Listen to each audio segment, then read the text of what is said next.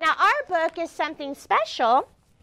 It is an anthology. So that means that this is a story that's been around for a very long time, and we're not sure who the author is. This is an Appalachian tale. So it was told in the Appalachian Mountains back east, away from Kansas, and it's called The Johnny Cake Boy. And we have 3 wonderful words today. The first word is occupied. Can you guys say occupied? Occupied. Occupied. It means to take and keep control of. The neighborhood boys occupied the tent. Can you scoot back just a smidge?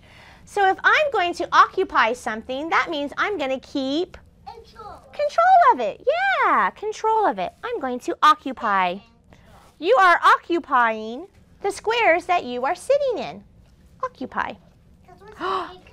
Fetch. Can everyone say fetch? Fetch. Yeah, fetch means to go after and bring back. Tiara, please sit the right way. To fetch. Remember our nursery rhyme that we learned? Jack and Jill went up the hill to fetch a pail of water. So they went after it and brought it back. If I want to go fetch a ball, that means I'm going to go and get it and bring it back. I'm going to fetch the ball. Navani? The last word is dunked. Dunked. Yeah.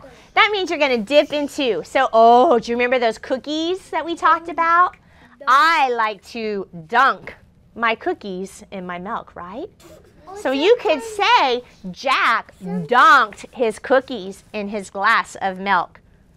To dip into. So if I'm going to dip into, I'm going to dunk. Nice work, Elika.